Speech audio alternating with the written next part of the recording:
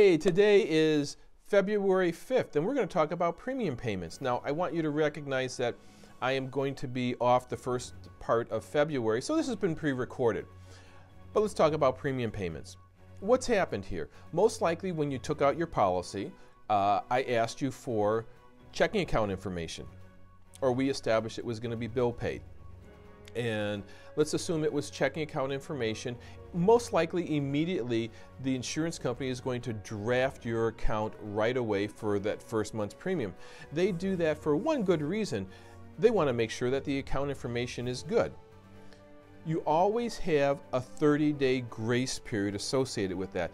If you've applied for insurance toward the end of your open enrollment period, the last week or so before the last day before your policy runs out, in all honesty, it can take the insurance company a little while to get that policy issued because it goes through the marketplace. The marketplace then has to approve it.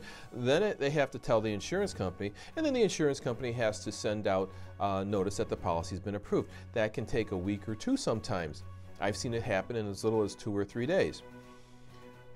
It might take a while for the premium payment to get caught up, but once that policy is issued, it's effective.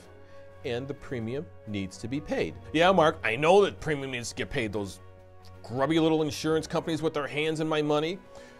Yeah, I'm sorry. That's just the way life works here. So you can pay it, like I said, with an automatic bank draft taken right out of your account. That, I'll tell you, is always the best way. They'll do it almost immediately when the policy is applied for, and then typically most insurance companies will do it like around the 28th of the month, the last of the month for the following month, or like the first of the month for the following month. If that didn't happen initially because the time frame was just too tight together, you might find where the first month it doesn't get drafted and then you do a double draft the second month. The best thing is once you apply for, just write it into your checkbook so that way it's not that big of a surprise.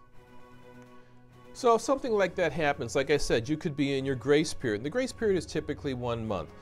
If a provider needed to call for authorization, most likely the insurance companies are going to say something like this: the policy is not paid current. What the insurance company did not say is the policy is inactive. They didn't say that. They just simply say the policy is not paid current. So as soon as, if there's claims during that grace period, as soon as that premium comes in, now the policy is paid through that claim date, insurance company is going to pay its claims. They're going to honor it based upon how that policy is written. And with confidence, I can say I have never seen an insurance company in over 40 years of doing this not honor its claims when the policies are paid through that claim date. And so if you were to have any problems with that, you know, at the bottom of the screen, don't hesitate to give us a call. We're happy to talk you through it, talk to you about how to call the insurance companies, and maybe we can even call the insurance companies for you. Happy to do that. That's what we're here for, to make sure that everything is as is expected.